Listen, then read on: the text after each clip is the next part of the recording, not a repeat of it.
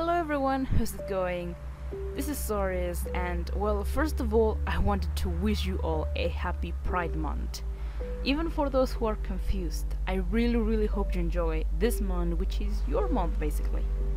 And well, there's a few points that I'll cover today.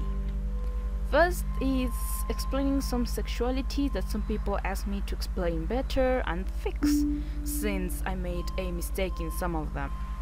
If you're not into any kind of sexuality or don't have an open mind, I recommend that you click away from this video. You can stay if you want a better explanation for some of the flags, or do you just want to learn more.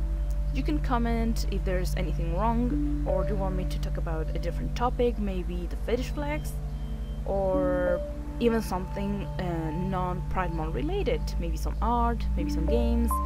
You know, we're all about everything in this channel. Also, a quick little parenthesis here.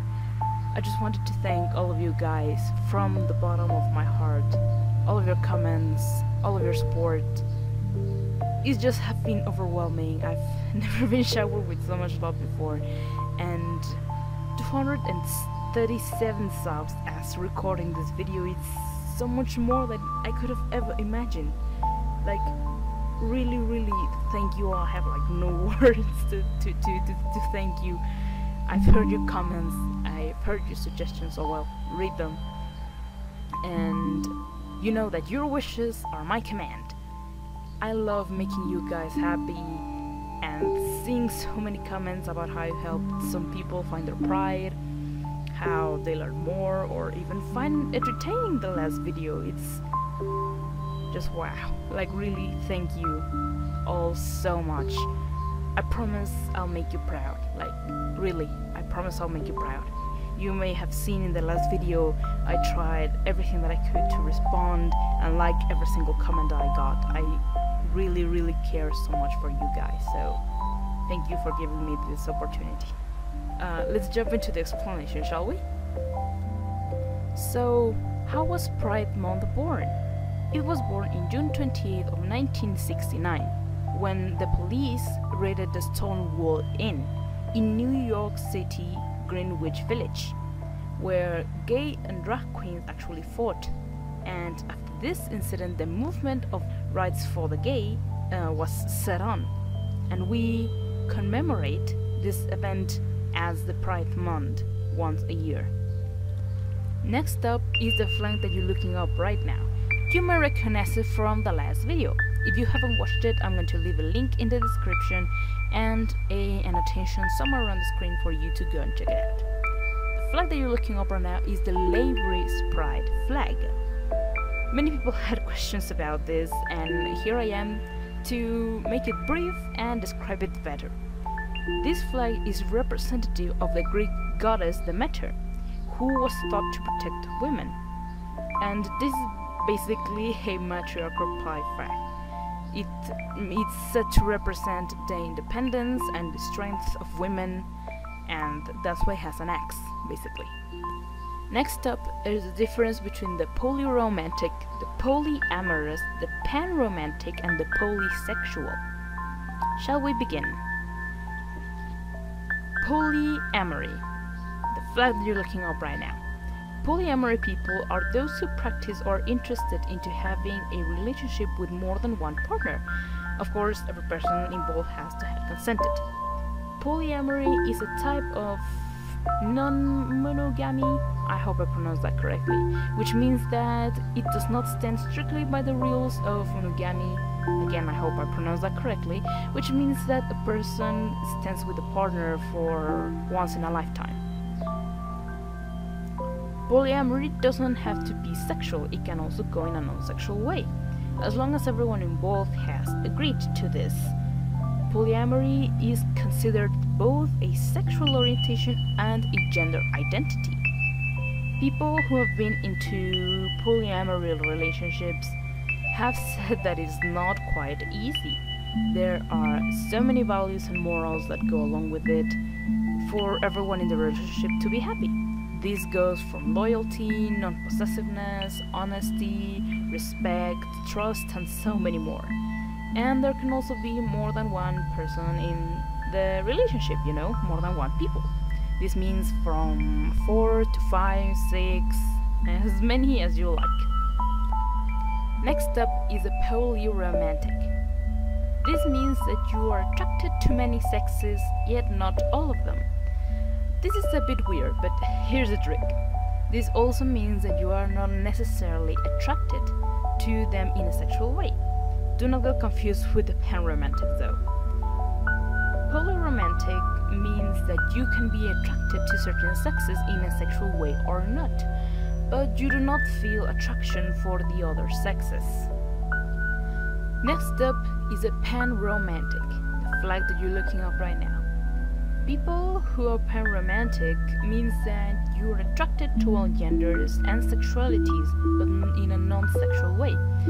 Seems similar to asexuality, but sexuality can be attracted to certain genders and certain sexes, like being, for example, asexual, homoromantic, the flag that you're looking up right now. This means that you are attracted to only your same sex, but in a non-sexual way. And last, but certainly not least, polysexuality. A polysexual person is that who considers themselves in all sexualities. You can also be attracted to all sexes in a romantic way or a sexual way. Either way.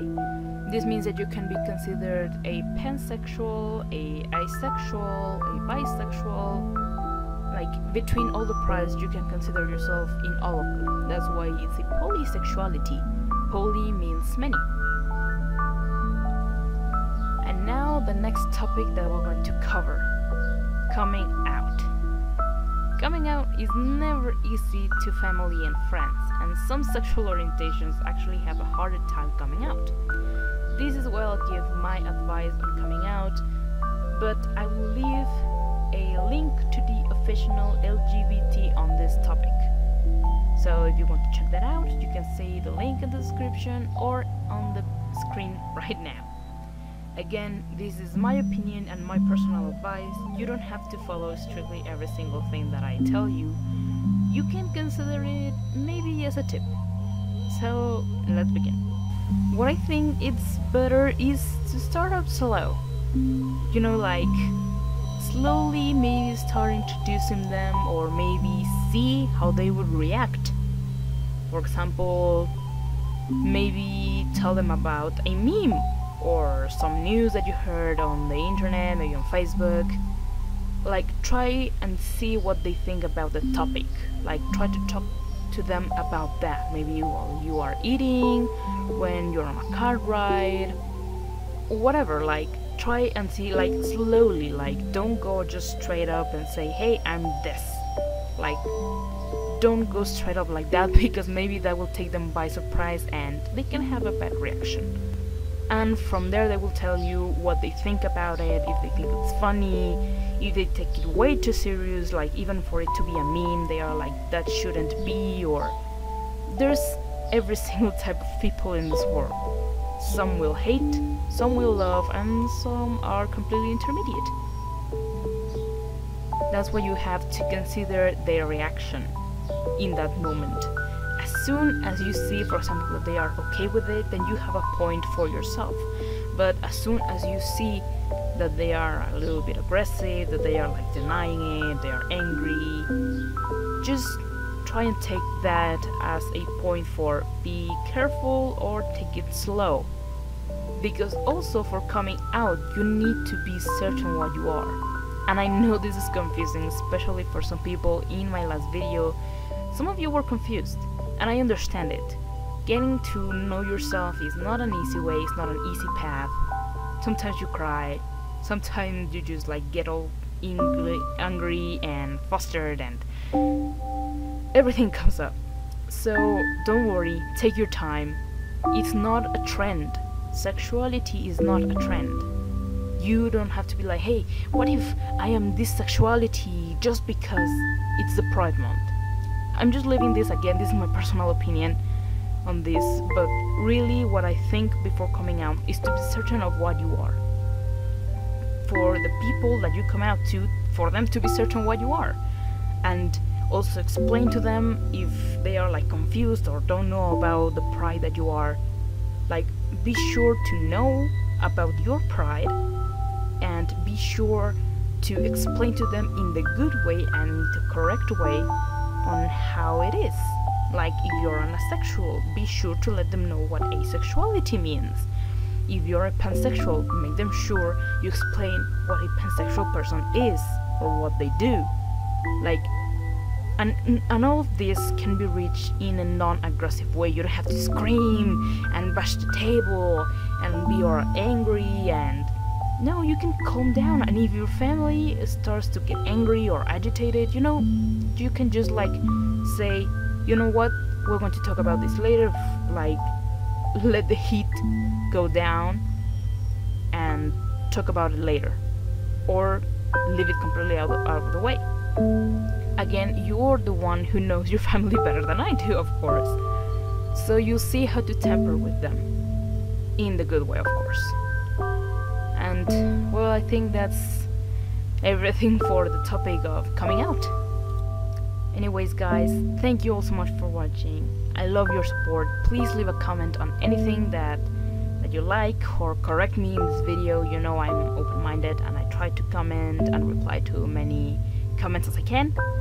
Let me know what you think of the format of the video, if you like Soris on the screen or not, and also a huge thank you for the person who allowed me to use this video of the cars on the background. Thank you so much. I am Soris, and I will see all of you in the next video.